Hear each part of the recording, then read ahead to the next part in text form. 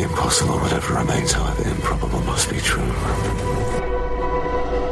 And it is not a question of a little occultism or a touch of mysticism, Mr. Benton. It is vampires.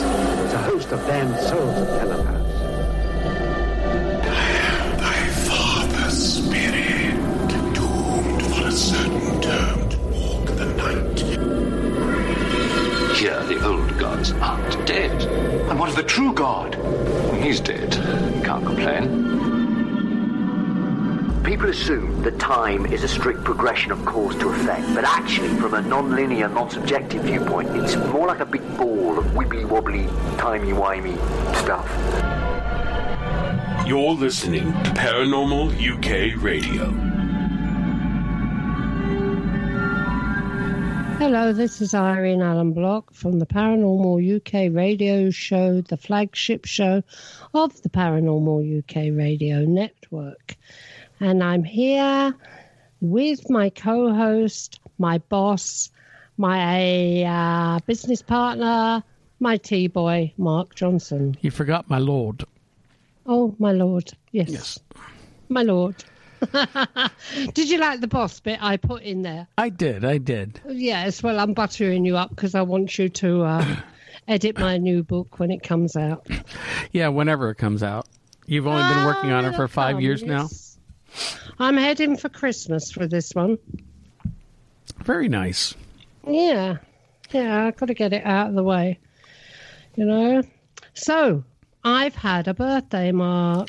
Yes, you have. So what are you, 29? 25. I'm 25. God, I wish I was. No, I've hit one of the big ones. It's one of the big birthdays, and I'm not saying which one. I'm not. I know. You know. Oh, my God, I'm a pensioner. Yeah. Well, I'm not too far behind. No, that's true. Anyway, I had a lovely birthday. It was a really hot day. And my two sons came down from London and they brought down my three youngest grandsons. And the garden was strewn with toys and bikes and God knows what else and slides that they'd dragged out. But only two things actually got broken, Mark. Well, that's good for a change. Yeah, just two things. A patio chair and the toilet seat. Oh, Jesus. And I know that wasn't the little kids that done that. That was the big kids. I know it. So they can tell all the fibs they like. It wasn't me, it was him or whatever. I know who done that. I do. Anyway, it's all fixed now. You know, I got Brian out with the glue on the patio chair or whatever he was doing, drilling it. And he's mended the toilet seat so I don't slip off it anymore. All fun and games, and I had a lovely day, and I had a big chocolate cake, birthday cake, and I'd been watching this in the garden centre. I'd seen this water feature. It's and I've been looking at it for a year, and for a whole year I've been saying I'm going to have that. I want that for my birthday, and I got it. It's absolutely beautiful. Nice. Yeah, so I'm happy. I got my water feature, and it was hot again yesterday. And what did I do? I just put my hands in there. I thought about putting my feet in there as well, but I didn't. I thought about shoving Gertie Dog in there too, you know, because the water was ice cold. It was ice cold coming through it, and it was absolutely glorious. See, we actually, in this part of the Northeast, fall hit about a week early, and we've been down in the low 60s during the day. We've gotten down to the 30s at night. It's cold. It's already hoodie and bonfire weather. Well, that's happened today. You know, we had this hot spell coming in from Europe, and then something to do with the Gulf Stream bending or something. Now it's brought it all over from Iceland or somewhere, the cold one. So today it's been absolutely freezing cold out there. It was so hot yesterday, right, that I could have got into a swimming pool, I could have got the bikini out, I could have sunbathed. Today it was coats, woolly, thick boots, and the central heating on. How silly is all that, huh? I turned this central heating on for the very first time the other day, yesterday, just because it was so cold in the house that I couldn't handle it anymore. No, it's bad. Anyways, what's been happening with you? Same old. You know, watching my country completely fall to pieces. Oh. Yeah, you've had a few problems out there, haven't you? And we're going to continue to have problems until the November. Let's see, what's election day? It's November the 3rd. Yeah. Yep. Is that when it is? Yep. Oh. The first Tuesday of November, and then we have our elections. Oh, I suppose that'll be all over the television here. Oh, God. But I'm going to tell you right now, and again, I know we're trying to stay off of politics, but trust me, you're going to see, and we're a podcast now, so I'm going to say you're going to see a clusterfuck beyond your imagination, because even though the election is that day, they're already saying that they're not going to try to call the race. They want to wait for all these mail-in ballots. They're going to try to drag this shit out for weeks. You thought the 2000 election with George Bush and those ballots in Florida and hanging chads was bad? This one is already going to be a nightmare because the left in this country, they want power back so bad, they're doing everything they can to try to steal it. Oh, now you know what's happened, don't you? We just had thousands and thousands of people switch off. You know what? Do you know what we should do, Mark? We should do a rant. We need to do another rant show. Here's saying this. Here's the problem with doing the rant. I don't want to do an angry rant. I wish. We don't. We just get out what's bothering us, don't we? But we just put it out there. You know what? I could do that, but I could also do it much simpler. It's just like, you know what, people, knock it the hell off and let's all get along. Yeah. Keep social distancing. It's the violence. It's the media corruption, the lying, the hysteria, the fear mongering. Hasn't the world always been like this, Mark? Yes, but it has gotten so much worse these last few years. And, all the blame is going in one direction, but yet it's really the people pointing in that direction that are causing it. So, notice I didn't say any names. Yeah, well, we can only wait and see what happens in the election. But, I still think we need to do a rant show because there are so many things going on in this world that we can discuss. Yeah. You don't have to lose your temper. I know you lose your temper with me sometimes, but you don't have to lose your temper to do a discussion on what's going on in the world. Right. All the pitfalls. And I think we'll leave it and see whether people want other. If people want us to do a rant which is a discussion show, let us know at info at paukradio.com. Sure. And while we're on the email address, Mark, what are we looking for? Well, we are certainly looking for more shows to add to the network, especially if shows based out of the UK. So anyone in the UK who has a paranormal themed show and you're looking for a network, we'd definitely like to talk to you. Well, we're a station, aren't we now? We're station status, so that's pretty good. So we would like to talk to you. And again, contact us at info at paukradio.com, all lowercase. There you go. That's it. Right, so where are we now? No, I think it's time to introduce our guest. Yeah, that'd be good, wouldn't it? Yep. So who wants to do the honors? Go on then. Oh, so you're going to leave it to me, huh? Mm-hmm. Okay. Well, you do it better than me. Well, we want to welcome back to the show Craig Bryant. Now, Craig has been on the show several times. He's the author of his book, The Shadow Man of Accrington, Haunting Stories of the Paranormal and the Unexplained in Lancashire. So, Craig, welcome back to the program. Hi, thanks for having me back on again. Hello, Craig. And this time it's going to be a bit different, isn't it? Because not only are you going to talk about ghosties, you're also going to be talking about UFOs and ley lines. Yes, indeed. It's some research that I've been doing since we last spoke. Okay, well, Mark is a little bit better with the UFO side than I am, so...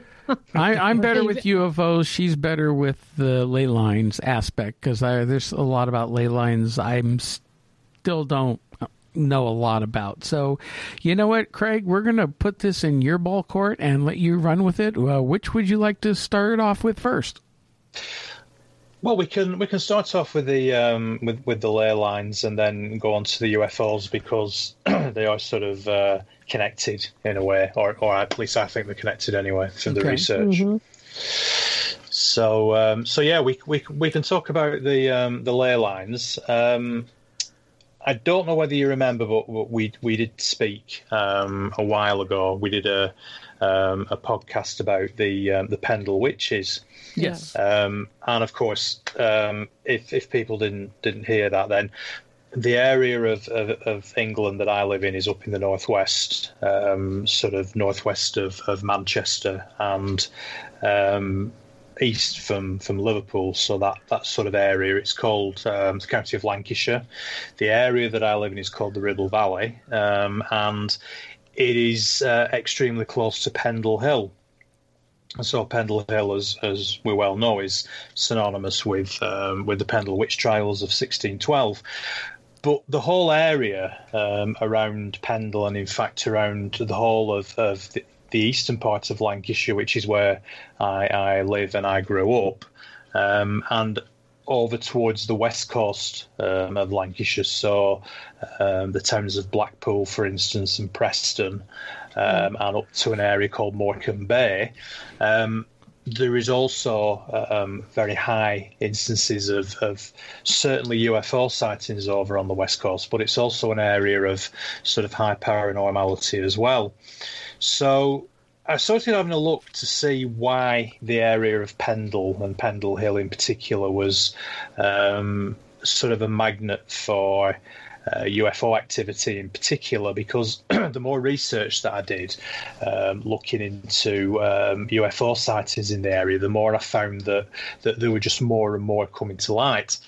And in fact, I'd had a sighting myself back in early December 2018, and it was that sort of sparked this interest in, well, if I've seen something strange, then you know, probably other people have in the area as well. And the more people I spoke to, the more I realised that this is an area not only of high paranormality and you know, really great ghost stories, but also really great UFO activity as well.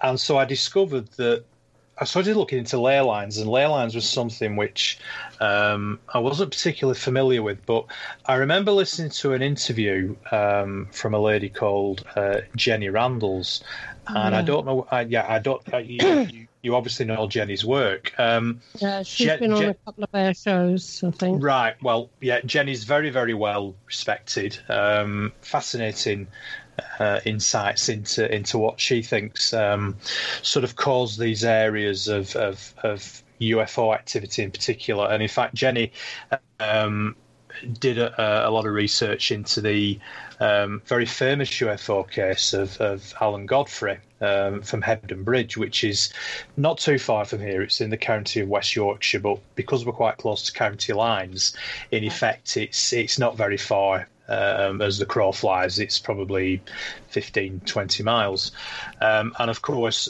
the nearby town of Todmorden has also had quite a lot of UFO activity over the years, and that again is a local hotspot for UFO activities.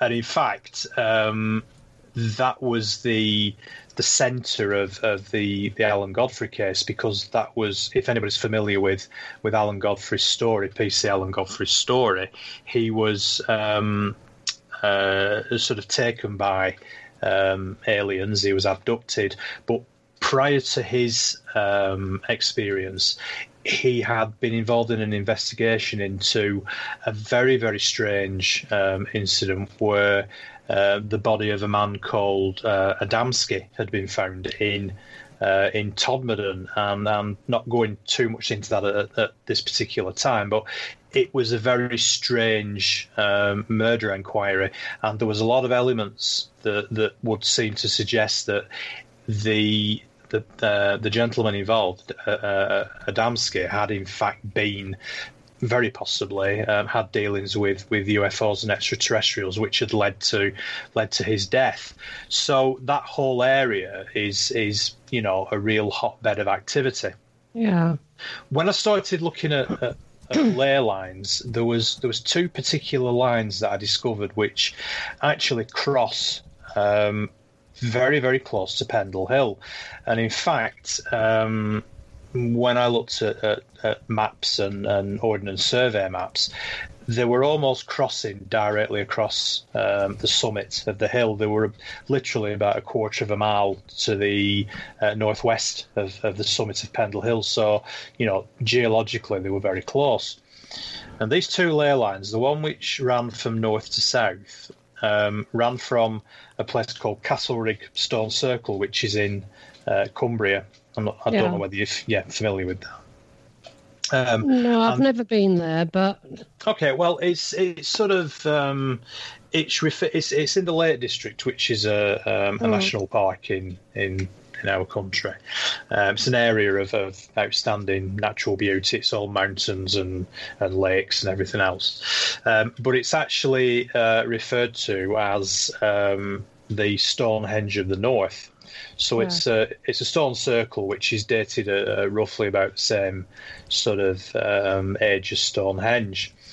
And the ley line that starts there runs from roughly in the north to south direction down to the south coast of England. But the one that intersects it is a lot more interesting. This runs from west to east, or east to west, from Preston, which is a town on the west coast of Lancashire, and it intersects and goes all the way up to the east coast, up near the seaside town of Whitby. And the interesting thing about that area is that in itself is an area of very high UFO activity.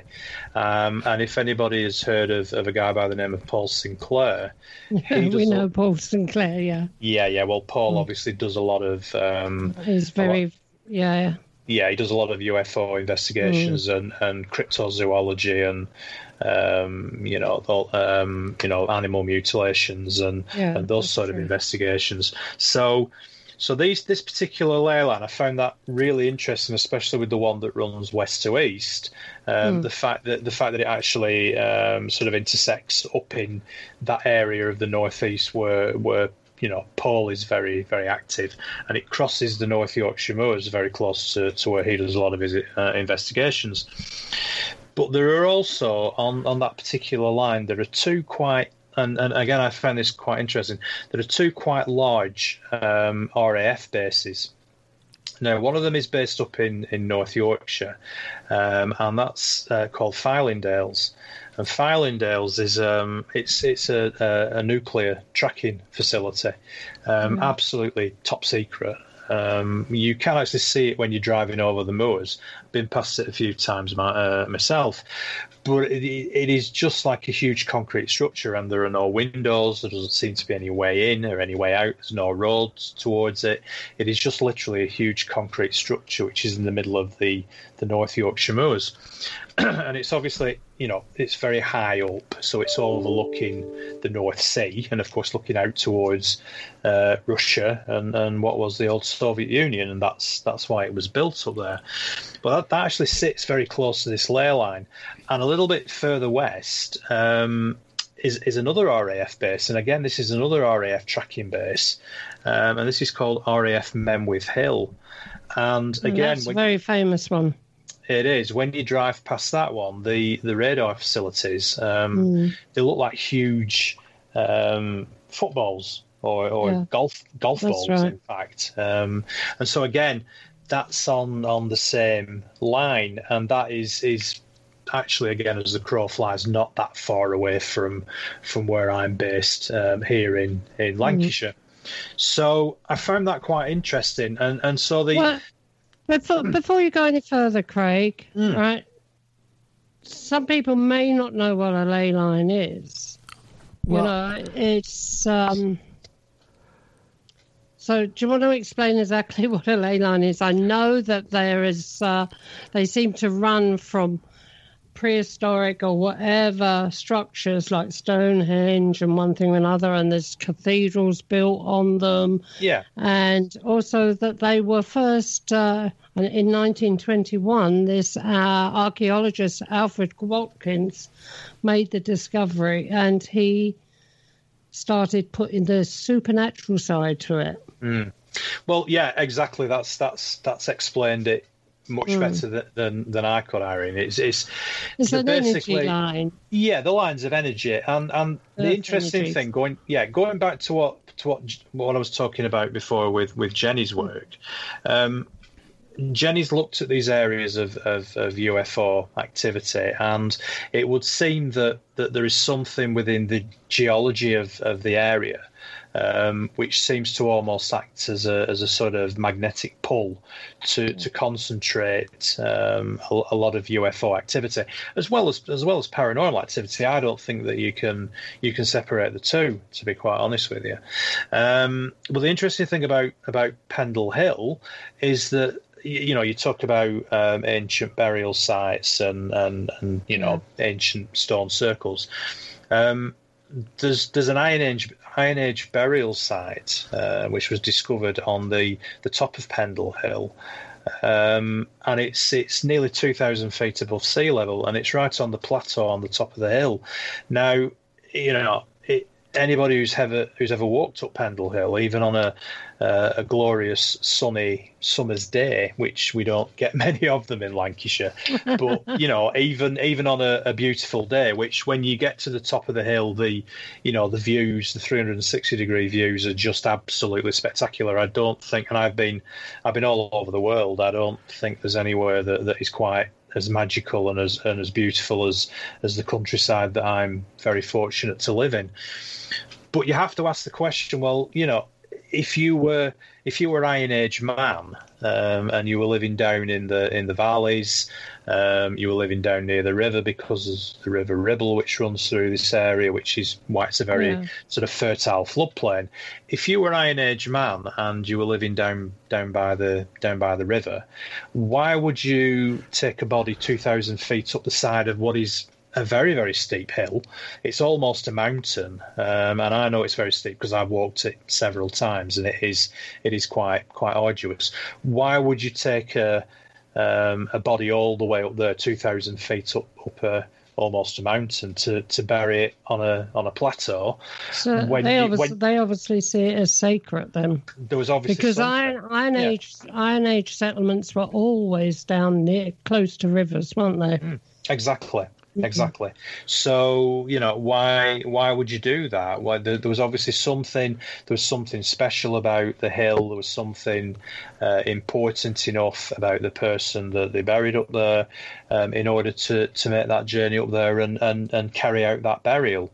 So when you put all the pieces together, and the fact that the geology of the hill as well, and I must admit to not being a geologist, but I have sort of looked things up on various different websites about the area and everything else, and the geology of it is quite interesting. It's millstone grit, which is very hard substance, but all around the area, for hundreds of square miles around it, is all limestone. So that tends to wear down a lot quicker, which is why the hill is as it is, because it's harder rock. So obviously, again, when you're looking at the theories that Jenny has and that many other people have, there may well be some sort of magnetic energy. There could be some energies running along these ley lines, and the fact that they cross so close to the hill, so close to the summit, where we have this Iron Age burial, it all seems to suggest that there is something very special about the area. And of course, then the number of UFO sightings that have been over the years in this area. That's your field, Mark. Yeah, would seem to suggest that that's the case. And it's not just around here as well. I mean, the whole of Lancashire. These areas of energy, I think, are not just sort of centred on any particular one area. They do cover quite large areas. So, there, Mark. Yeah, well, one of the questions I have is in regards to ley lines. You talk about where ley lines run. Where do we... And again, I'm talking as someone who knows practically nothing about ley lines, other than the fact that they are an energy grid crisscrossing the planet.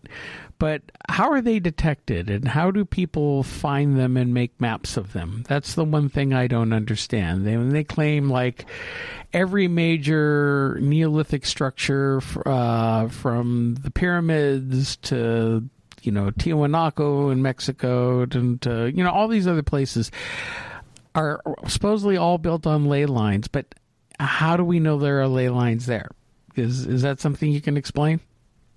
I've got a little explanation for that, but it's a silly one. But please do.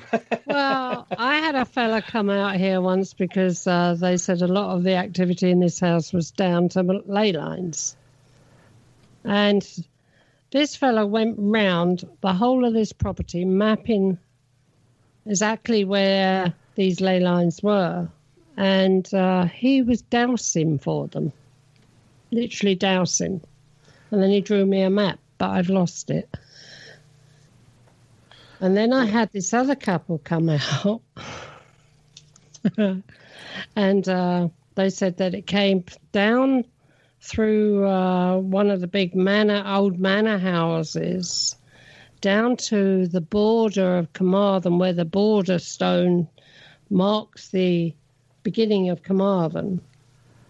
And they done something. It told me to stand on it. Done something, or they were saying things and one thing or another. I can't remember what they were saying, but I tell you what, when they started, I felt a vibration go up through my legs. So, and another thing is people will say to you, if you're having trouble with a ley line, put a crystal on it. It turns the ley line another way.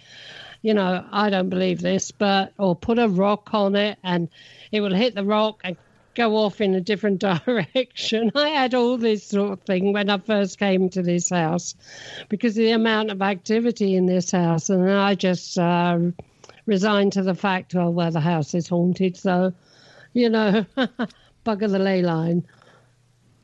But how do the professionals, like Mark said, how do they map them? How do they find out where they are? Well, I think that, it's very similar with paranormal activity. I think that some people are more susceptible to be able to pick up these lines of energy in the same way that some people are more susceptible to pick up on paranormal activity. And, with regards to ley lines, I was never a believer, and I am still somewhat sceptical, even though I have maps in front of me, well well-respected maps of people that... I believe they do exist. I believe they exist. The way that this lot were trying to find them wasn't really convincing to me. You know? Although you have to ask the question. I mean, I've seen people dousing for water, and they're basically walking along with a coat hanger in each hand, and then all of a sudden these coat hangers start spinning round like tops. And there is no explanation as to why they do that. It's the old question, isn't it, about spoon bending? You know, how does somebody bend a spoon? Uri Geller was the guy that could just touch a spoon with his forefinger and his thumb, and it will bend all over the place. Yeah. And so a lot of it, in my opinion, is certainly to do with natural magnetic energy. I think it's got a lot to do with geology. I think a lot of it we still don't understand. I think there are some people that are more tuned into it than others. I mean, I'm certainly, I like to think that I'm tuned in a little bit to the paranormal side of things. But it's like tuning an old AM, FM radio.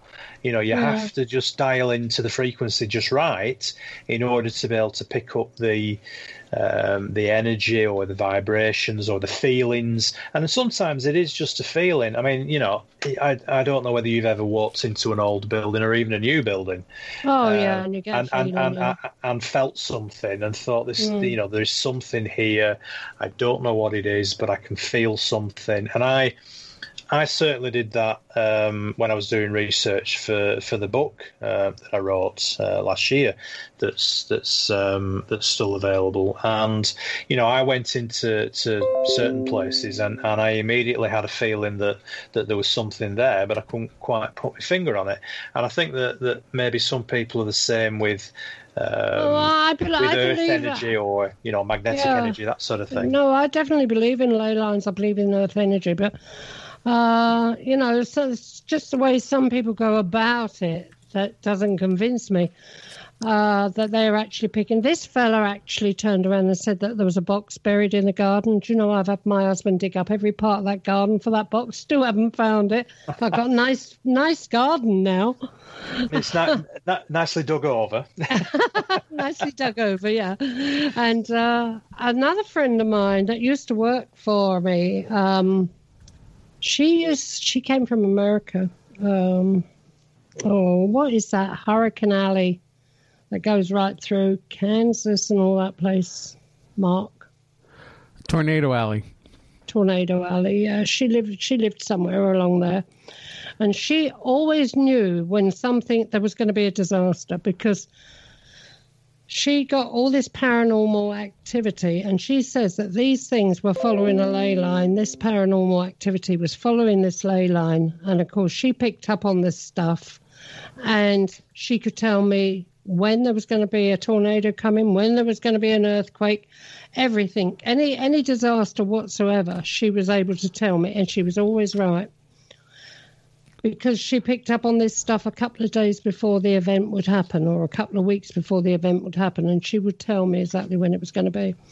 So she was definitely in tune with it. But, I've done stuff. I've done remote views and things where I've seen things traveling along a straight line, like a ley line.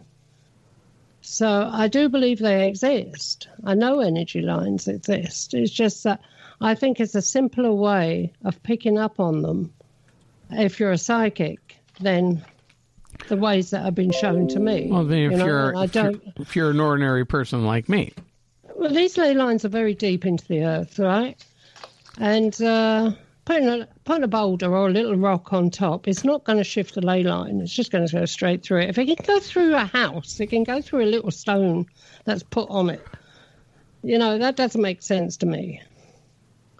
And I know that if there is something that comes through this house, because a lot of the weird activity in this house, especially these kind of what I call astral type creatures, not my hauntings, but other things that we see in this house, they always follow a line through the house. Always, whenever they're seen. So, I do thoroughly believe it. And do you believe there's a connection with the UFOs and these ley lines? I can see that. I can really see that. Yeah, it's an interesting theory, and it's a theory that I've come across from other people as well. That the areas where the ley lines cross are areas of particular high energy. Now, whether this is magnetic energy or some other electrical energy or some other sorts of energy, it's difficult to ascertain. But there certainly seem to be areas where there are concentrations of UFOs being sighted, and it's not just necessarily sort of located to a small area where these ley lines cross. It tends to be in a much wider arc, so sort of quite a large area radiating out from where they cross, which would suggest that there is, there could well be a very powerful source of energy there, which is bringing them in. Yeah. So, Mark, you know that case that you worked on that had that in New Jersey that time with these earth energies? Well, I bet you there was ley line there. There possibly, because I know of 3 or 4 locations, even one right up here near me, actually 2 up here near where I currently live, and where I've lived before, where there was high amounts of paranormal activity, and again, not just in a house, but within a neighborhood. And there are several, I just consider them spots of high energy or high activity. And, not knowing much about ley lines myself, it's quite possible, yes, there's probably ley lines crossing through these areas. It's a possibility. But I also feel like there are things that are very much attached to the land, whether they're, nature types of spirits or interdimensionals or portals or whatnot. I don't know. All I know is that they're very high concentrated areas of high strangeness. So it's interesting you should say that, Mark, because as I said at the beginning of the chat, where I live is actually quite close to Pendle Hill. We are probably about a quarter of a mile away, and the confluence of these 2 ley lines I would put somewhere between the village that I live in and Pendle Hill itself. And in fact, there's a main arterial road, a main A road as we call them over here, which sort of intersects the village and Pendle Hill itself, and I actually think that they cross somewhere near this main road.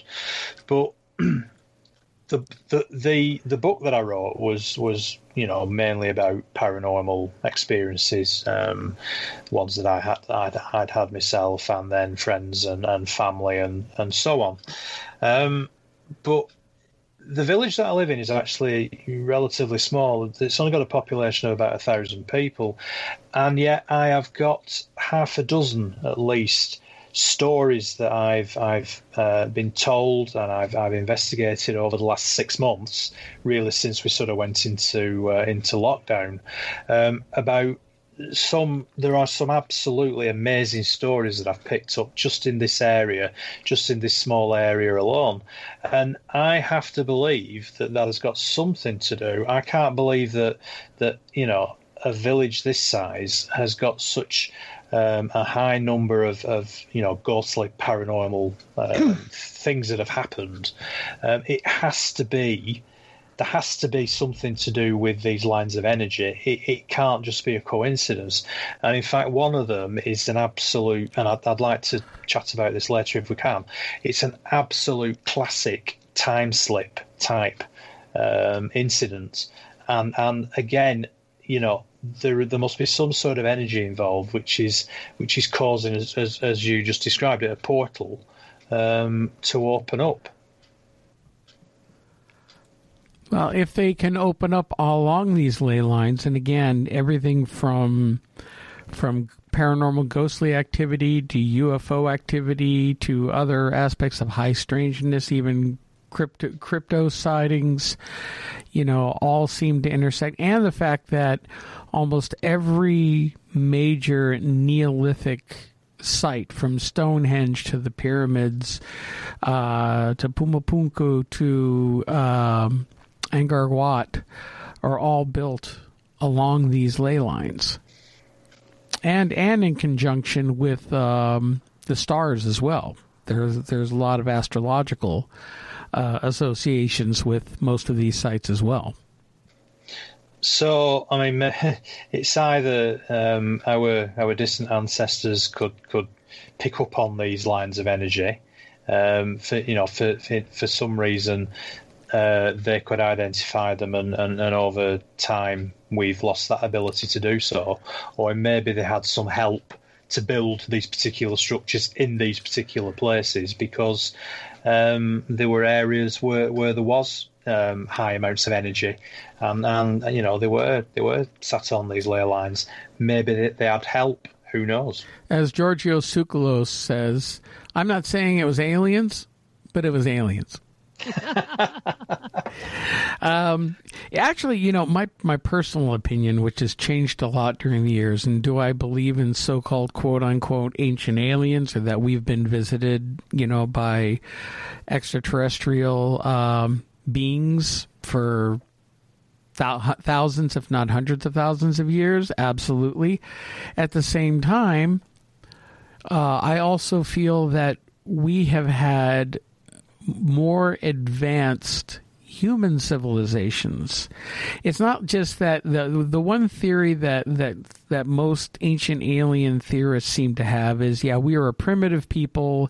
The aliens showed up. Either they genetically engineered us, or they came and taught us simple cavemen how to make fire, how to farm, how to do all this stuff, and how to build these big civilizations.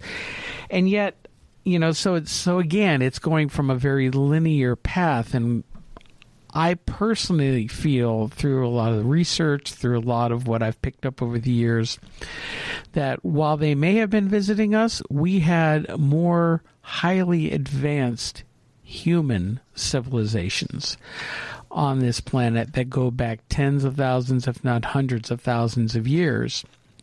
And we had an event happen about 12,600 years ago. You could call it the Great Flood. You could call it the solar system-wide catastrophe. But something happened that pretty much kind of pushed a reset button for humankind. And we suddenly lost... You'll notice that, and there's a researcher, his name's Brian Forrester. We've had him on the program. He's appeared on Ancient Aliens, but he lives in Cusco, Peru, and he specializes in studying megalithic structures. And the one thing he's always shown is that a lot of these oldest structures are so much more highly advanced technologically. We could not reproduce them today, and yet, as the years progressed and as we start getting more towards modern times, the building techniques get poorer and poorer until it's basically just piling rocks on top of each other. We lost those skills, the same skills that happened in ancient Egypt. In ancient Egypt, they built all of these colossal, everything from the pyramids, all these colossal buildings, and yet there was a period of time when that stopped and no more were built. And unless you're building, mud huts or mud and clay huts, we've lost technology. The Romans. What's that? The Romans. Well, the Romans, underground heating and baths, and the Greeks, the Romans.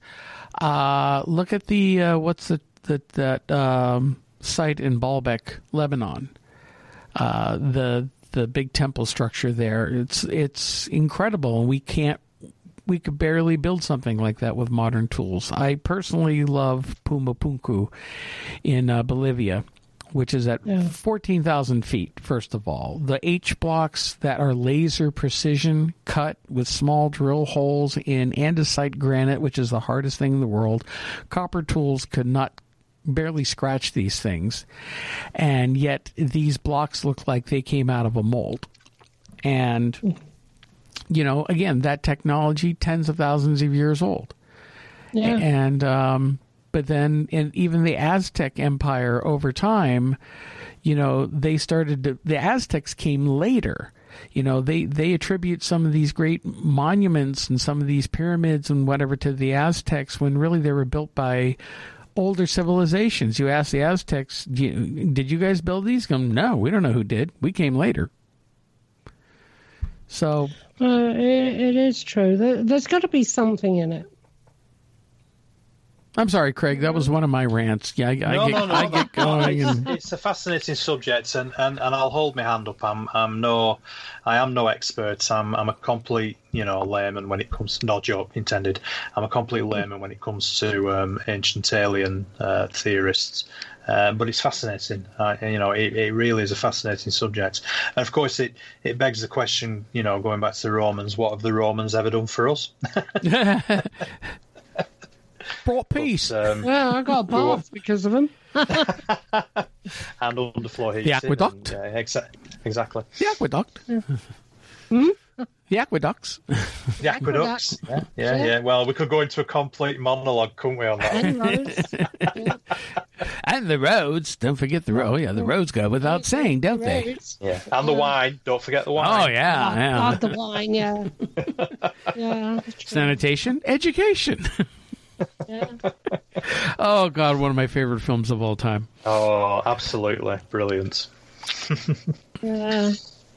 And anyway, so where were we? UFOs. So, yeah, UFOs. So, I mean, just sort of talking about the area immediately around here, sort of the Pendle Hill area. There's been a hell of a lot of UFOs around there, haven't there? There has. I saw one back in December 2015. Which was a very strange sighting.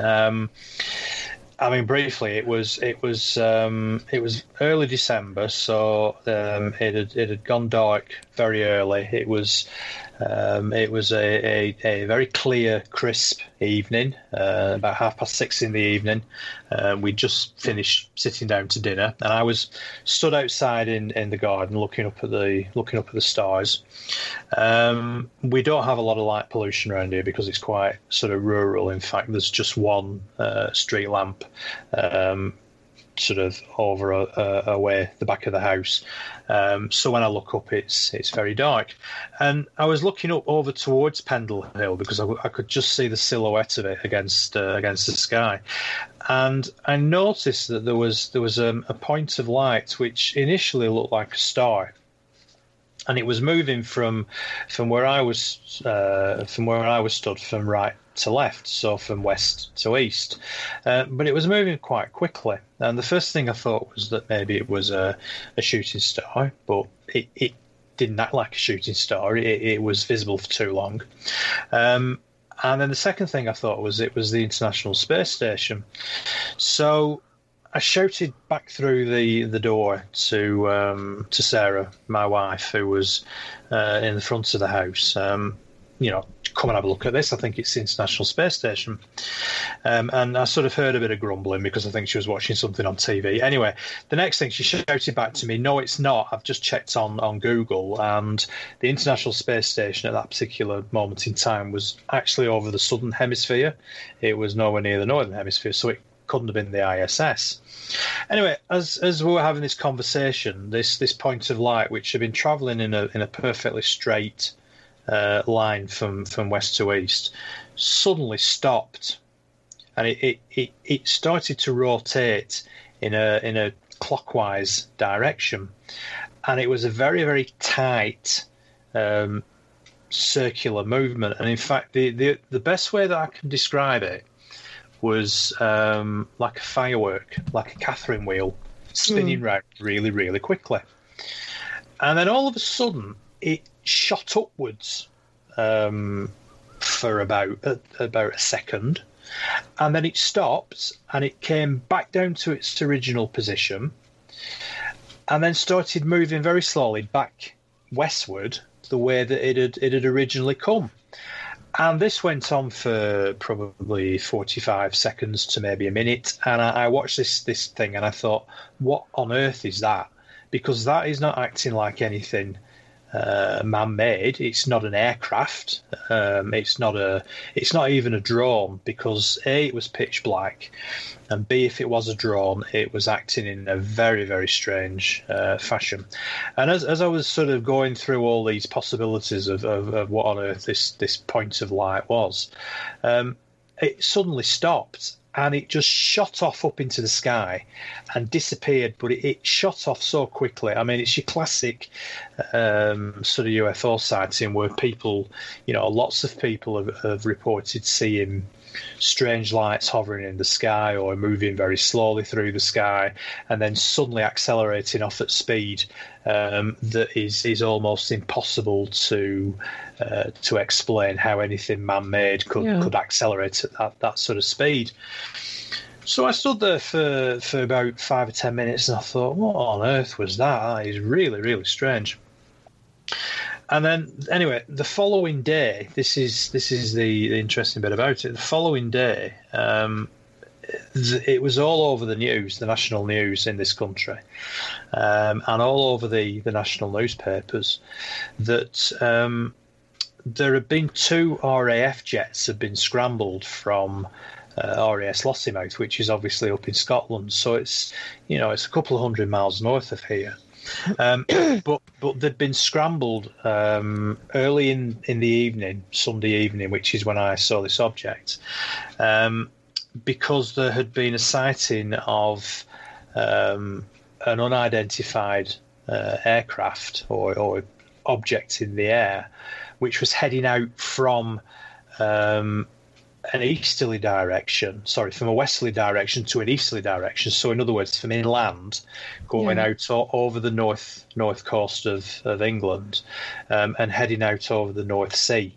And of course, if it's an unidentified object, the first thing that the RAF, or when it's picked up on radar, I think that it's some sort of Russian aircraft that's flying too close to British airspace. And so this particular object that I saw, when it shot off at speed, it was heading out eastwards and disappeared over the horizon. And as I say, the RAF was scrambled because there was an object seen heading out from land out over the coast and heading out towards the North Sea at speed, and they couldn't explain what it was. They thought it was some sort of. Well, they must have picked it up on radar then. So they picked it up on radar, but it was a big enough story to hit both the national news and all the national newspapers. Less than 24 hours after it had happened.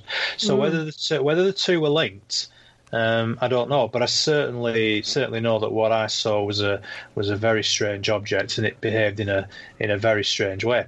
And in fact, over the years, even going back sort of less than 10 years, there's been at least half a dozen sightings of various different objects. Do you know something, Craig? I often wonder whether when they do scramble the jets up, because there's a unidentified flying object up in the sky, when they do scramble the jets, when they report them as Russians or another country flying too close to our airspace or flying into our airspace, whether that's actually true or not, or whether they're just saying that to cover up the fact that it was a UFO. And I think there's probably a lot of mileage in what you say there, Irene. I think you're probably right. Yeah, definitely. Yeah. But yeah, there's been a number of sightings. They've ranged from. I mean, one of them in 2015. It was reported to the police, various different police forces in this area. That there was a large glowing ball which was hovering about 1,500 feet above the summit of the hill, and it was hovering there for about 2 to 3 hours. and there were dozens and dozens and dozens of people who rang their local police station. So the opposite side of the hill to where we are is the town of Burnley. Burnley Police Station received dozens of phone calls. The local town to where we are, which is called Clitheroe, there was a police station there that's now closed down, but at the time it was open. They received dozens and dozens of phone calls, and they all described exactly the same thing. So there were people living in the villages and towns all around the hill that were looking at it from different angles, and they were all seeing the same thing, and they all reported that this glowing bluish white object, which was seen hovering, suddenly, again, as I said with the one that I saw, literally just accelerated and shot up and disappeared from sight at a speed that you could not explain was possible for a man-made object. And there's been several sightings like that. They've been described as pulsing balls of light to pulsing balls of light with sort of disco lights around the bottom of them. And they've been quite regular, really. Certainly over the last 10, 15 years, there seems to be any number of reports and sightings. Some of them are dismissed as just individuals who've seen something that they can't explain. Sometimes they're dismissed as, things like planets, for instance, like the planet Jupiter, for instance, has been blamed for some of the sightings. But there are too many similar descriptions for me to believe that they're just random. They come in from all around the world, and they're all basically based on the same sort of descriptions. And Mark actually saw one, or more than one, as he was driving along the road. Didn't you, Mark? A few years ago, yeah. My wife and I were driving to dinner, and we saw what looked like about 15 to 20 of these orangish balls of light traveling in formation, flying parallel to us, going the opposite way. And unfortunately, I was on a busy road. I couldn't pull over or pull out a camera to film it. But from what I could tell, it was just dusk. They appeared to be about 300 feet off the ground, maybe 200 or 300 feet. And they were spread out in a long line, maybe a couple 100 yards long. And they'd be like in ones and twos, maybe three across, whatever. But they were all flying. Some of them were like flying around each other, swirling around. Others more stationary. And at first I thought it was a swarm of drones. But what struck me was they were flying in a straight path, coming from the southwest, going northeast, about 40, 50 miles an hour. And I rolled down my windows. I couldn't hear the buzzing like drones give off. And they just flew by. And I watched them for a few minutes before they disappeared. And they, for drones to be traveling a few miles, most drones only have about a 20-minute flight time. So, and these things were coming from from far away. I watched them as they passed and continued to go past to the northeast, and that's the only thing that throws me off. The thinking they weren't drones. I mean, what are? I live in the farmland up here in New Jersey. There's no reason there should be drones. Now there is an Army National Guard arsenal nearby here, Picatinny Arsenal, which there's always been rumors that they do some weird things out of there. And my wife seems to think that they came from Picatinny. I'm not going to sit here and say that they were classic UFOs, spaceships. I have no idea what they were. And I talked to several friends who are pilots, who are familiar with aviation, and based on my description, they have no idea what it was either. So it's truly, they were UFOs in that I couldn't identify them, and I have no idea what it is. Mm-hmm. Why would drones be flying in formation like that, though? It's weird, isn't it? Yeah, I mean, there's Strange. a lot about it that didn't make sense, and I know a couple of other people who saw it as well. So, but it's only been seen the one time. I haven't seen him around here since. Strange, very strange. Right, Gustis. Well, can I just tell you a really interesting UFO story? There's a couple actually that I came across, but I'll keep it to the stranger of the two. Although if there's time, it will be quite nice just to mention the other one as well. There's a place called Winter Hill. And Winter Hill is an area of moorland, quite elevated, quite high moorland, which is over near the northwestern part of Greater Manchester, near a town called Bolton. And on top of Winter Hill, there's a TV mast which sends out the old TV signals before we used to. Yeah, it is still there and it still works. It now serves the Freeview channels on TV.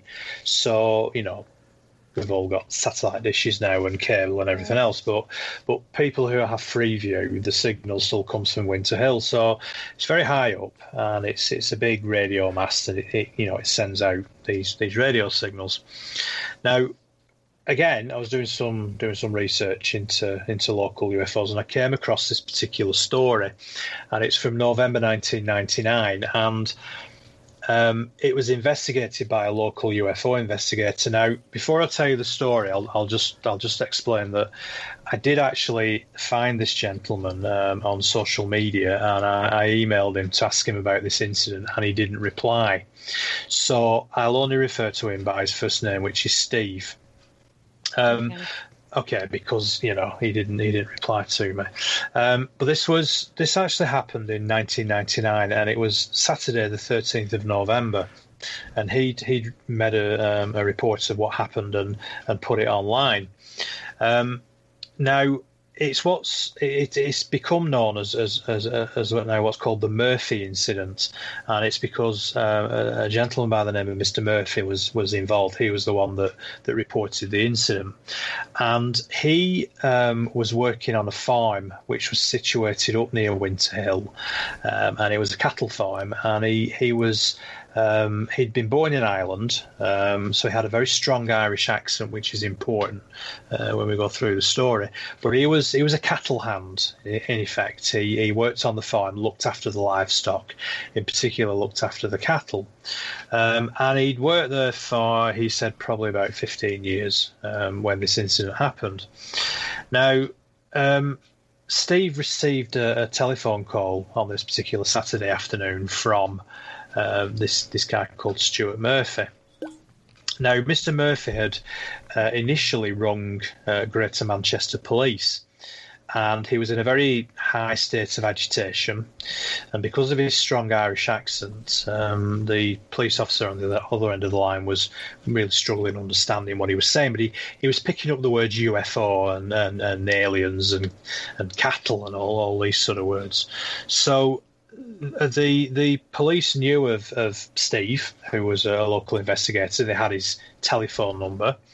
So they passed his number on to Mr. Murphy and said, why don't you give this gentleman a ring? He'll be able to investigate it for you.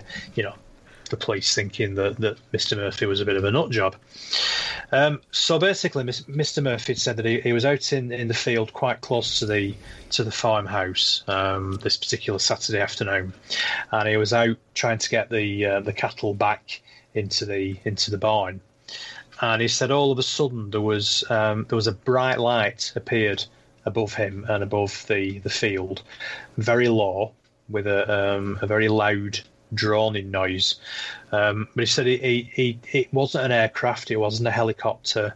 There was no suggestion to him that it was anything man-made. It was just this extremely bright light with this very, very loud droning noise, and the noise he said he hadn't heard before. He couldn't explain what it sounded like. It didn't sound like an aircraft or a helicopter. And he said his cattle scattered. They all started running about, all some went one way, some went the other, obviously in a state of panic.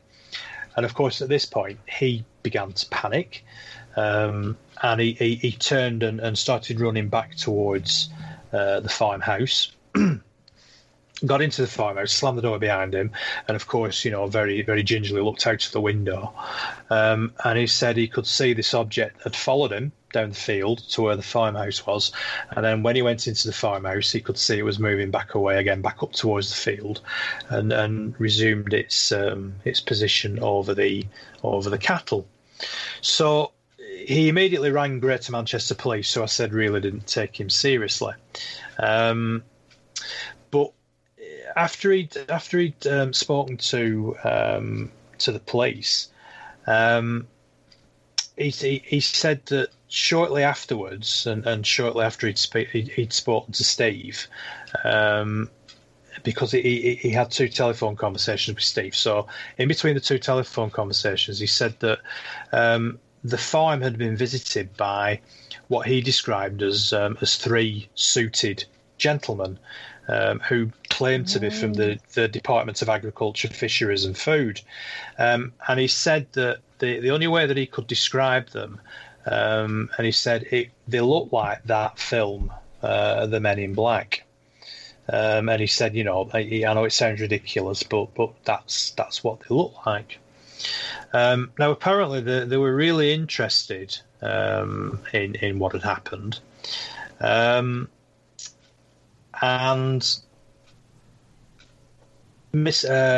Steve decided that he needed to go up to the farm and have a look and have a look at the area and try and speak to Mr. Murphy sort of face to face. So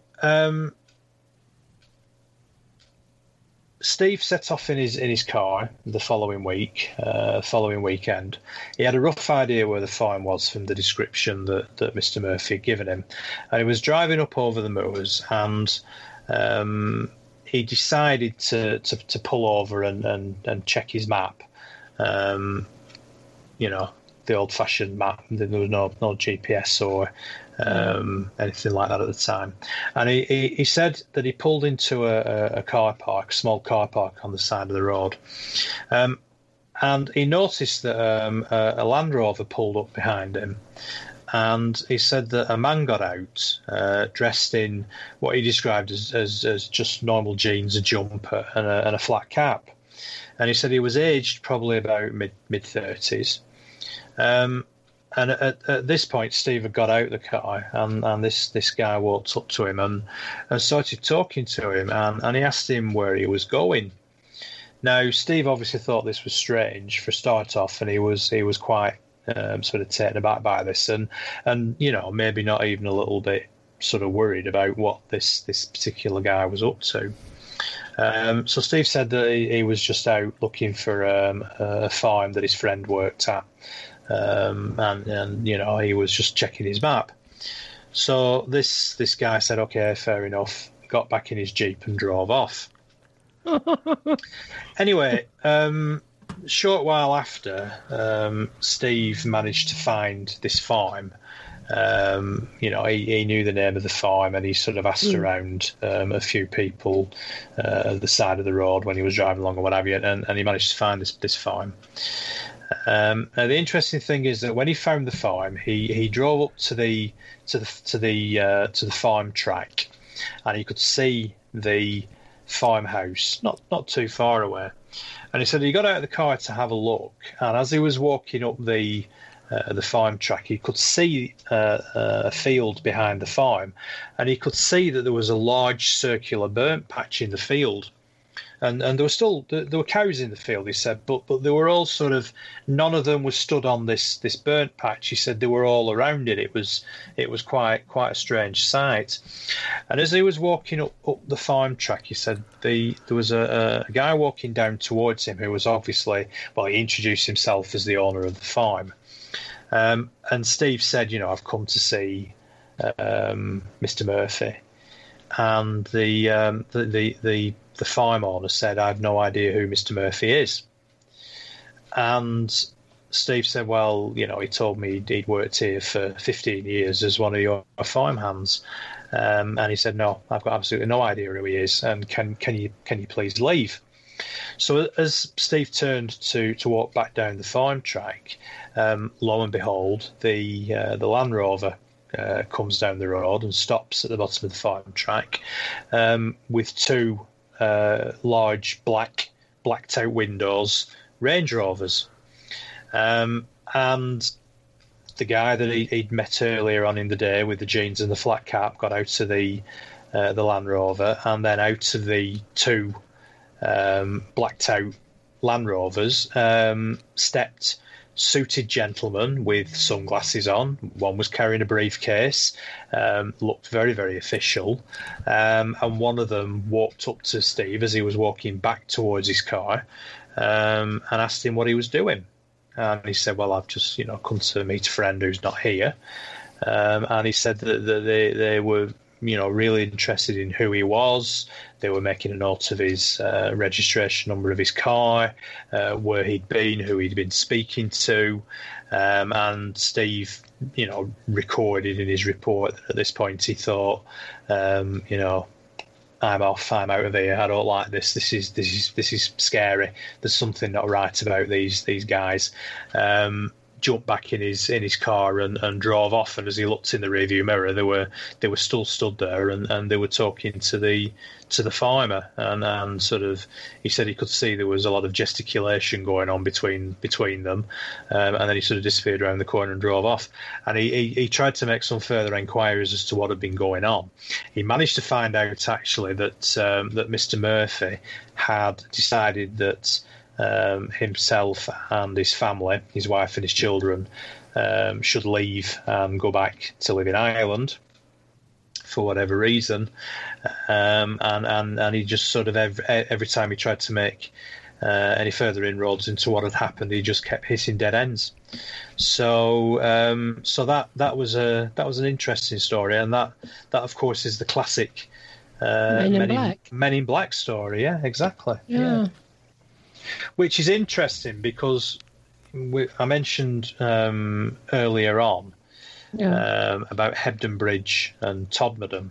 Now, at the minute, I haven't actually spoken to the lady involved, but a couple of months ago there was an animal mutilation, a cattle mutilation found in a field in Todmorden. And it was found by one of the local farmers, and I've seen photographs. She's the lady who was investigating is a local investigator who I believe called Debbie Hatswell. Yeah, we know Debbie. Yeah. Well, I've spoken to Debbie by email, and I'm actually going to give her a call tomorrow because this is again, this is a fascinating local story, very local to me. Well, she sent me photographs of the carcass that was found. They obviously photographed it, fairly quickly after finding it, and there's the surgical precision, lacerations and cuts on this animal, which again is something which is happens quite a lot with these. They drain the blood, aren't they? Found. Yeah, and things like they remove. I mean, it's quite grisly, but they remove the ears, but in a surgical manner. This one had parts of its face removed and its eyes removed, but in a circular manner, not in the way that a dog would attack a corpse or a dead animal, or crows would take the eyes out or whatever. It was done in a very surgical way. Yeah, it's very precision cuts and things like that. But interestingly, she told me in the email that I received this afternoon. She said that there'd been a number of other animal bodies found in the area since this first one had been found a couple of months ago, but there had been reports of men from various government ministries being seen in and around the area, making inquiries with local people, local farmers, and they can't identify where the original. It was actually a calf. It was only a young cow. They can't actually identify. None of the local farmers say that it's their cow, their calf. So they can't identify which farm it came from. So whether it was picked up from somewhere else and dropped there is a question really that you have to ask. So that's an ongoing investigation. But again, there's been the Men in Black have been involved in this one, and it just seems quite strange that these people turn up at when these instances occur. Yeah, it is. They just come out of the blue. And the strange thing about the Men in Black, if you really start looking into the history and lore of it, I mean, our friend Nick Redfern, who's written several books on the Men in Black, and even Richard Keel, who in his famous book, The Mothman Prophecies, talks about the Men in Black. And it seems like, in the past, people seem to think they're part of the government, just trying to harass people and shut them up. But there's a lot of high strangeness surrounding them. The fact that they're wearing the fedora hats, the suits, and the driving the cars that are like 40, 50 years old, too old, way out of date. And sometimes they act unfamiliar with certain things, like Richard Keel mentioned in the Mothman Prophecies, how one Man in Black, he went to the local newspaper and he was asking some questions, and he picked up a ballpoint pen and he was looking at it and playing with it like he'd never seen one before. Some people have claimed that they've had encounters with Men in Black where it looks like they're wearing makeup because their skin is actually very, very pale underneath, and it was showing. I mean, they're not exactly human. Just a lot of strangeness surrounding the whole phenomenon. They come in. I think the ones that we get over here now, they're driving more modern cars. There, but there's always that strange feeling, isn't there, Mark, with them? Yeah, they just have a habit of you get a gut feeling that something's not right. Yep, they scare people. They try to intimidate them into silence. And they show up at the strangest times. You can have a sighting. Nobody else in the world will know you're there having a sighting, and yet they'll still know and show up. And what is the purpose behind that? It all sounds very, very Project Blue Book, doesn't it? It's almost as if the sort of from 50 years ago, the way that, as you say, Mark, the way that they dress and the vehicles that they drive, it's almost as if they're out of time, isn't it? It's like they've looked at some old TV shows of Earth and say, okay, and they watch the old ones. They've been watching the black and white movies. Yeah, and that's how they decide how government people would dress. The Men in Black also seem to have a lot in common with the other phenomenon that's been going around here for like almost the last 20 years. Is the black-eyed children phenomenon. Okay. There's a lot that's very similar to that, in that these pale black-eyed kids show up on somebody's doorstep and they give off this vibe, this menace or fear, as they beg you to let them in their house because they need to call their mother or some reason they want you to let them in. It's almost like the old vampire tales where, vampires can't come in unless you invite them in.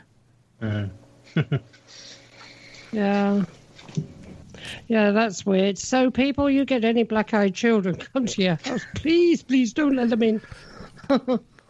I could tell you a few people's houses to send them to. No, I don't have a phone, but my next door neighbor, he has one. Yeah. my pain in the ass next door neighbor. Yeah. Definitely, I'd do that, I tell you. Go next door. He'll welcome you. Yeah, no, it is weird. It is weird, but they do show. Apparently, there's been so many reports where they've shown up at sightings. Now, how many UFO sightings have you had yourself, Craig? Sorry, say that again, Mark. How many UFO sightings have you had personally? I've had a couple. I had one when I was much younger, when I was in my late teens, and when I was living, I was still living at home with my parents, and there was a very bright object that appeared, and it was hovering over we had a school quite close to where we lived at the back of the house, and there was some sports fields, like football pitches, or as you call them, soccer pitches. Mm-hmm. And there was a very bright light appeared over the top of the sports pitches one night, which was seen by myself and by a few of my neighbours. And it wasn't. It didn't seem to be an aircraft or a helicopter or anything like that. In fact, it was absolutely silent, but it was definitely hovering probably a couple of 1,000 feet above us, but it was a very, very bright light. And again, it just hovered there for probably only for a couple of minutes, but it seemed like an age, and then just accelerated and shot away at speed again, like so many reports. And that also made the local newspaper shortly afterwards, and so there was quite a lot of people saw it and reported it. So that must be 30 years ago now when I saw that, and then of course the other one was the one I described earlier. So I've only seen a couple, but they've both been strange enough to sort of lodge themselves in my memory, shall we say?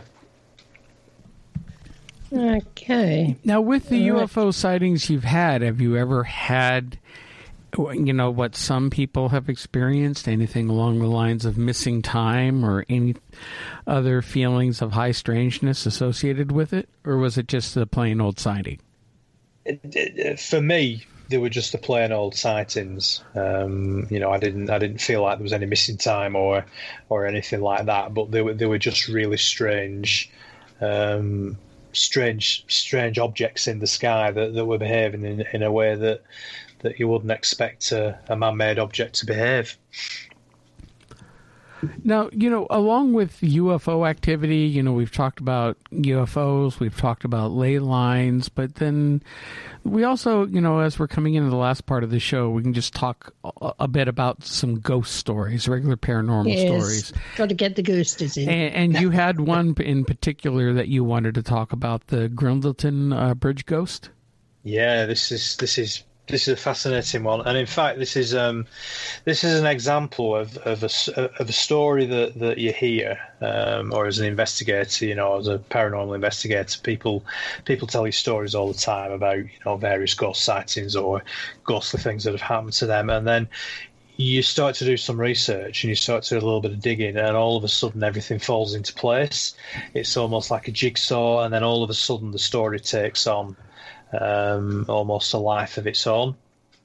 This particular one, very close to the village, is as I mentioned before. There's the River Ribble, and it's a road bridge, a stone road bridge which crosses the river, and it's known locally as Grindleton Bridge. Grindleton is a village which is on the other side of the river.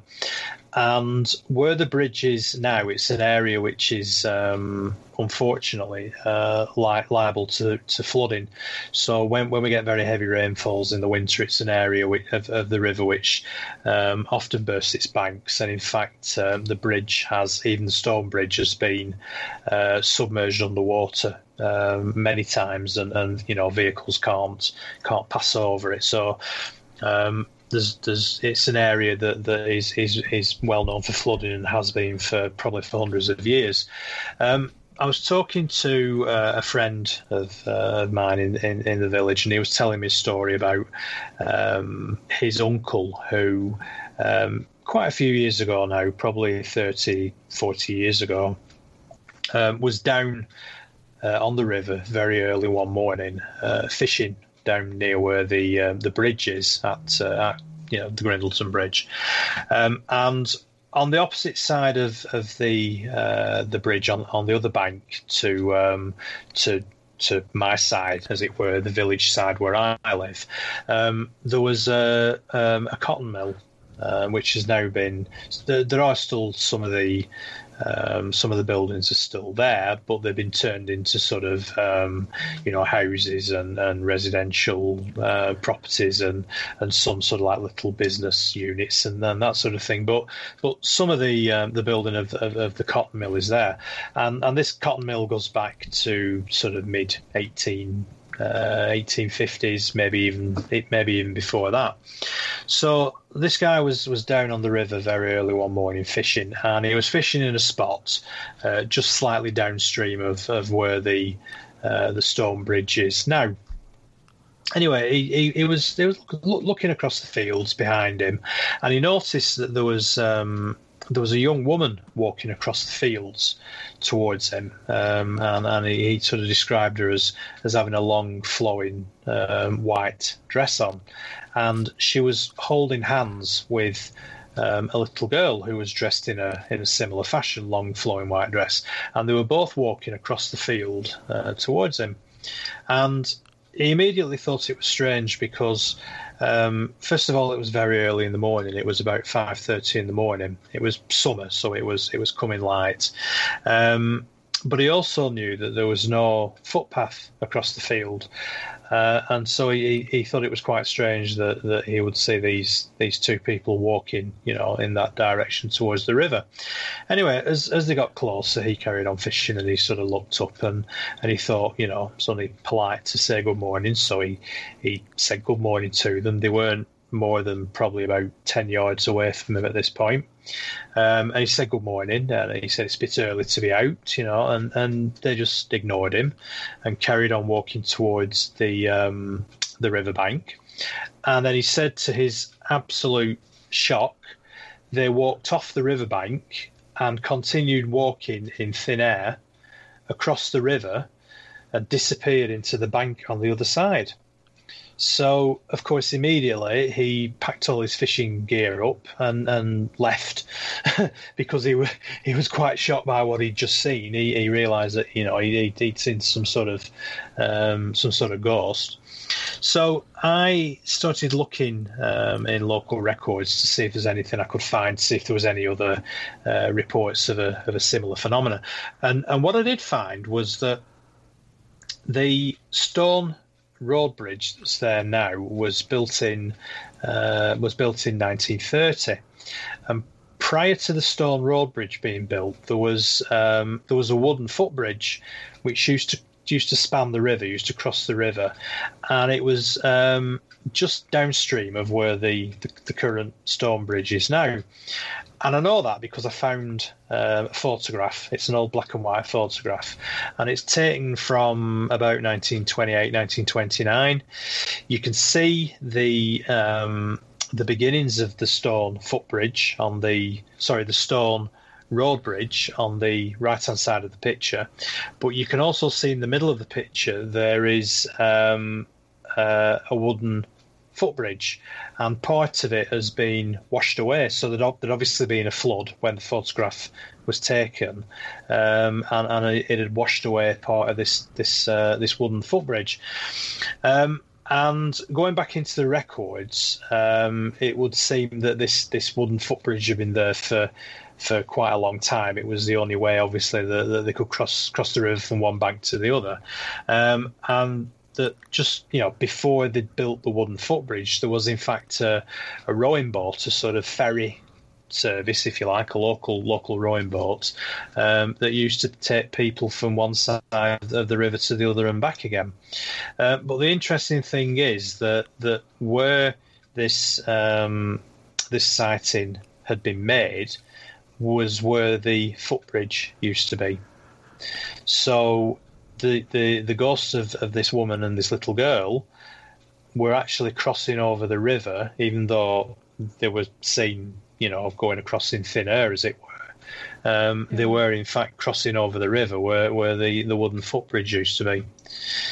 So I found residual energy, or a replay or a recording, or something like that. So that's and when you do the research and you find these things and you find a photograph of what it looked like with the old footbridge, and you can see where the bridge is now, where they were building it, where the footbridge is, you can sort of see exactly where these figures were seen crossing the river, and they were obviously following the path of the old wooden footbridge across to where the mill is on the other side, which would explain why they were wearing these sort of like long white flowing dresses. They were obviously crossing the river to go across to work in the mill. Yeah. That's interesting. Very interesting. Was there any others? Sorry, Mark. Did you say something? Mark? Well, no. I mean that is very interesting. I mean, you're in England. There's ghosts everywhere. You can't put your arm out without touching one. No, there does seem to be. I was told another story. We have two pubs in the village. You're lucky. I know. And well, they're both open at the minute, but the way things are going, they may not be in the future.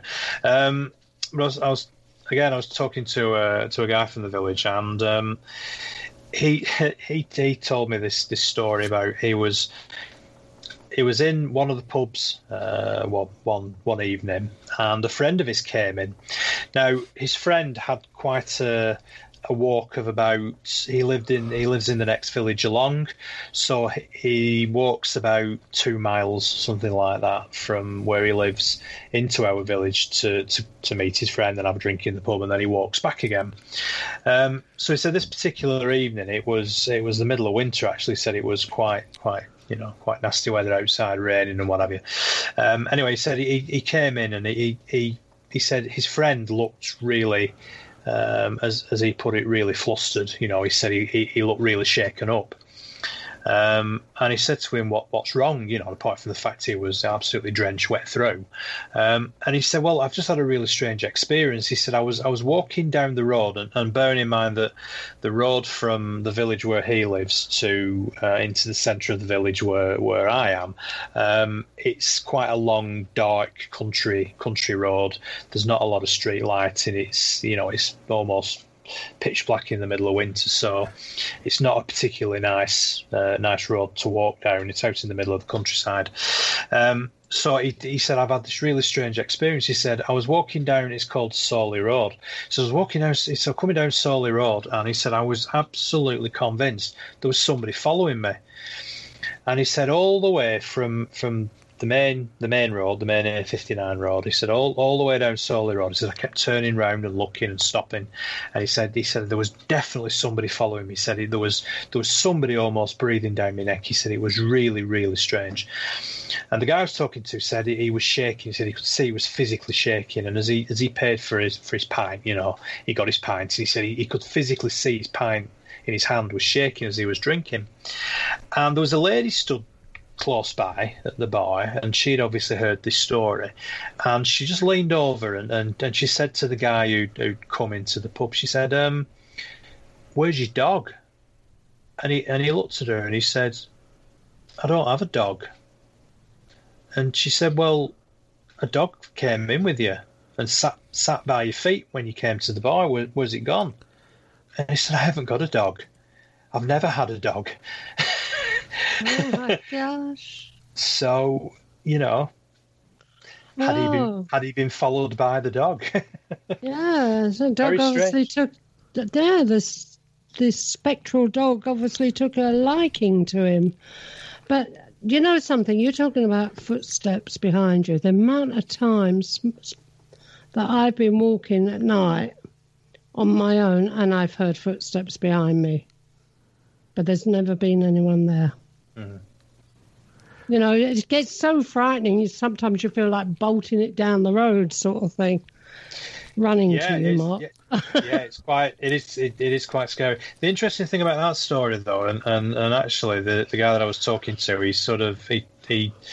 told me that story as a sort of add-on to the main story that he was telling me. And this particular road that his friend was walking down, on this road there are some allotments, and in fact I rent one of the allotments and grow a bit of veg and fruit and have a greenhouse and a polytunnel and all that on it.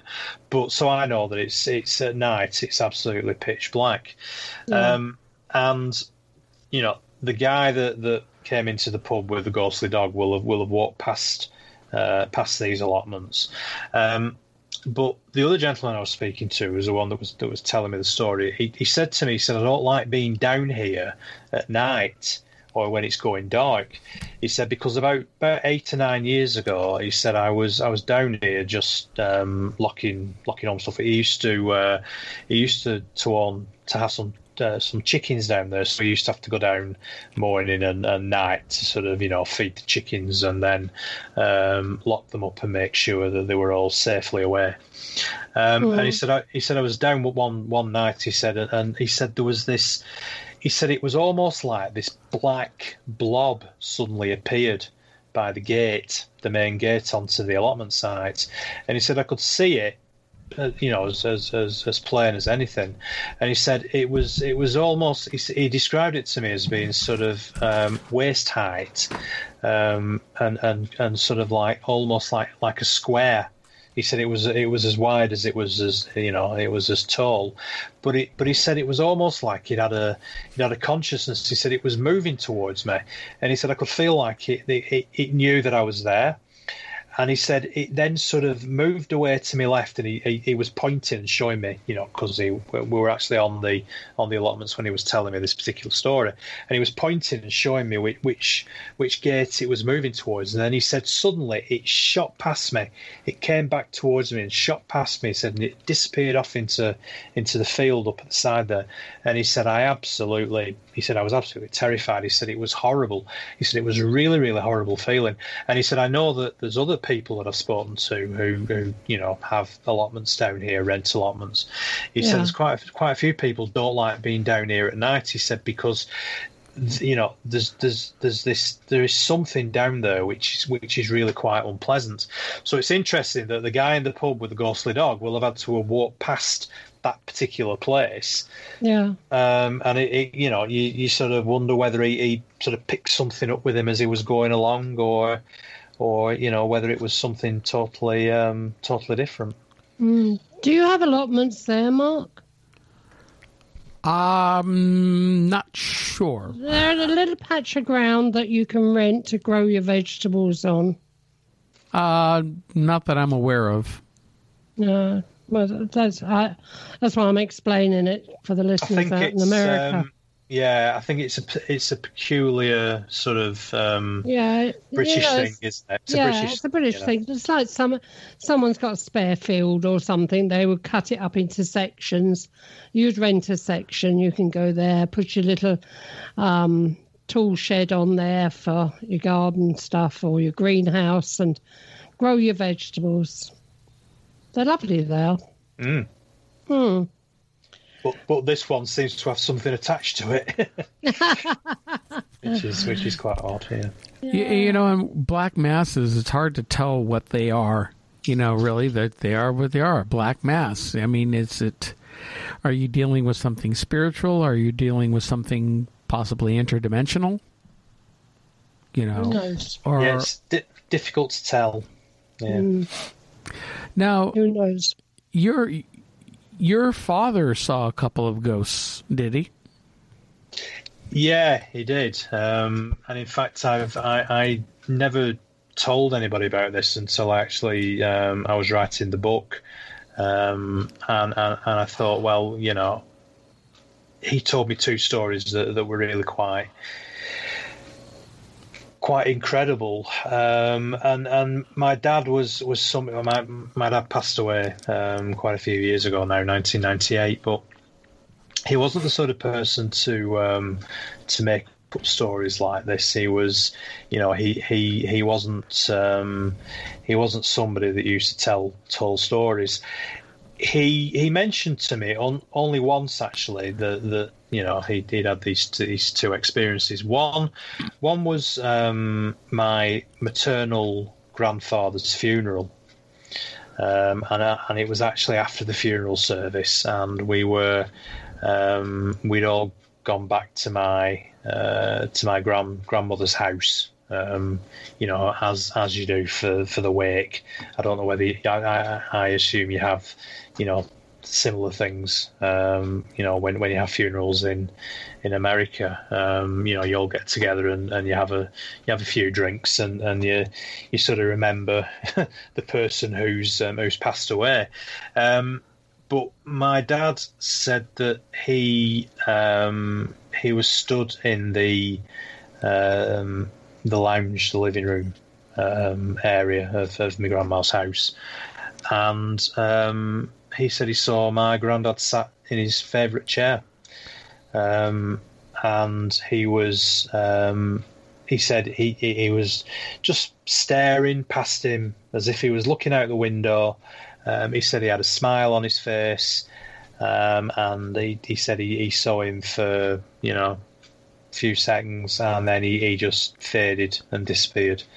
And he said that quite changed the way that he looked at the world in general, really, because I don't think my dad believed in ghosts. I don't think he believed in anything spiritual up until that point. But he said, I saw Bill, as he was called, sat there looking out through the window, smiling.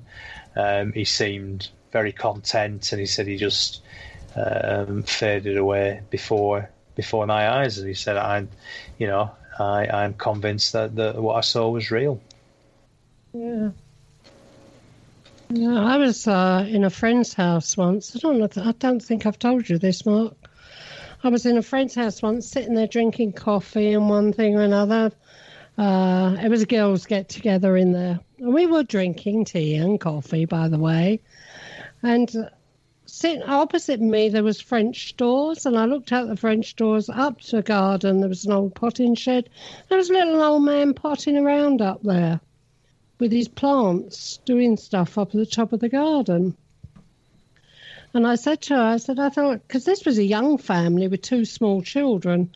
I said, have you got your father living with you now? And she said, no. I said, who's the old man out in the garden? And she said, that's been seen before. She said, the neighbour says it's the old man that used to live here. And I saw him as clear as a bell.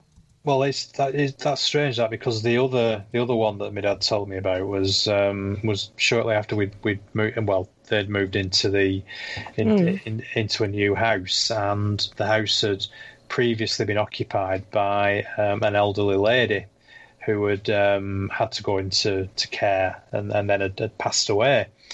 And my dad said that he saw an old lady walking past the window in the living room, and the way that the house was laid out with the back garden and everything else, there was only one way in and one way out.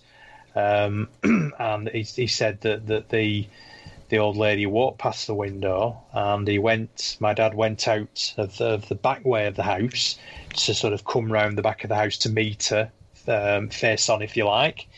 And he said she just wasn't there. Yeah. And he said there was no way that she could have turned round and gone out of the garden, in the time that he'd gone round. He said there was just no way. And he actually said, I ran round the front of the house to look up and down the road to see if she was there, and he said she wasn't. But it's strange, because I often felt that there was something in that house, some other resident entity, consciousness entity, resident. I never saw anything, but I definitely felt that there was something there. And it was only, quite a few years later that my dad told me this story. So that sort of made me think that perhaps I've been picking up on things that were definitely there. But the interesting thing about that is, similar story to that. My son's 13 now, James. But when he was a baby, he was less than 12 months old. It's quite a sad story in a way. This one of our friends, one of our very good friends, a guy called Dave. He was only 40. Unfortunately, he developed bowel cancer and died. And he was one of James's godfathers. Shortly after he'd passed away and the funeral had taken place and everything else, we went round to see his widow, who was, obviously a good friend of ours. And we were in the house, and James, as I say, was a baby, and he was really tired. He was really, really crabby. And my wife Sarah said to Alison, who was the lady's house we're at, girl's house we're at, she said, "Is it okay if I just put him on your bed and just try and just get him to settle down and go to sleep?" And she said, "Yeah, no problem." So Sarah took him into the bedroom. Anyway, about 10 minutes later, she came out and she looked quite sort of. Something had happened. I could tell something had happened. And I said to her, is James okay? And she said, yeah, he's absolutely fine. And she kept looking at me quite strange, and I thought, what have I done wrong? I thought there was something. I thought I was in trouble for something. And it was only afterwards when we got back in the car. James had fallen asleep, and we got him up and took him in the car and everything when we were going to put him in his car seat, and he was fine. And as we were driving away, and we were sort of waving to Alison, and we got on the road and set off. And I said to her, "Are you okay?" And she said, "No." She said something really, really strange happened when I put him down on the bed. She said, I laid him on his back and took his he had like a little sort of jumper on, and he had a baby grow underneath, like a little vest and what have you. And she said, I was just taking it off. She said, and all of a sudden, she said, the outline of a hand appeared under his vest, and it started making a circular motion, like it was rubbing his chest. And she said, I just sat there and looked at it. She said, I didn't feel scared. She said, because I knew it was Dave, and Dave was the guy that had passed away. And she said, I knew it was him. And she said, it's they sort of made about half a dozen sort of like little circular motions, and then the outline of the hand just faded, just disappeared. And the baby settled down, and he was fine. Just fell asleep. Which, from experience of what he was when he was a baby, he never fell asleep that fast when I used to stroke his tummy. So yeah, that was again, I think when sometimes when people pass away, I don't think they always move on. I think sometimes they come back and they maybe say bye to people in their own way. I think that's what my granddad was doing. He was there after his funeral, making sure that everybody was okay, making sure that my grandma was okay. And then he felt he could move on. And again, I think, the thing that happened with James and the hand and everything else, I think was maybe just, Dave's way of saying I'm here and, I'm moving on sort of thing. So that was quite touching, but also a little bit scary. Yeah, no, I think that's nice. Did you ever tell his wife later on? No. No? No, we didn't, simply because I think, I discussed it with Sarah, and I think we both decided that it was probably better not to, because we didn't think that she would... accept it that well. maybe accept it in the same way that we had. No. No, that is very nice. Don't you think so, Mark? Yes. Yes, very much. Well, you know what? We have come to the end of the show here. So that's gone quick. It's gone very quickly. Yes. So we've been talking with Craig Bryant, author of The Shadow Man of Accrington, Haunting Stories of the Paranormal and the Unexplained in Lancashire. Now, Craig, where can people find your book? Well, it's on Amazon. So if they look for Craig Bryant on Amazon, it's available in various different countries through Amazon. So in the UK, in the US, across Europe and so on. I've also got a website which is craigbryant.co.uk. There's a link to the book on there, and there's also some of the stories that we've talked about tonight. There's some of the photographs on there, and some links to various other things as well. Fantastic. Well, Craig, thank you again for coming on the show tonight. This has been a lot of fun. Thank you. Thanks for having me on. Yeah, you're welcome. You're welcome. And don't forget, if you want a show with us on our radio station, just contact us at info at PAUKradio.com. PAUKradio.com. Yes. And for those of you, if you're listening to our live streaming on our network, you can also catch all of our podcasts. We are now available on iHeartRadio, Spreaker, Apple Podcasts, and Amazon Podcasts, and Google Podcasts. So you can literally find us now where, Irene? Everywhere, folks, just everywhere. All right. Well, thank you again. And we are going to be back next week with a brand new episode of the Paranormal UK radio show here on the Paranormal UK radio network. Who we got? What's that? Who we got next week? I have to look up the calendar. Oh, okay. All right, then. All right. Everyone have a great weekend. We will see you then. Take care now. Okay. Bye. Bye.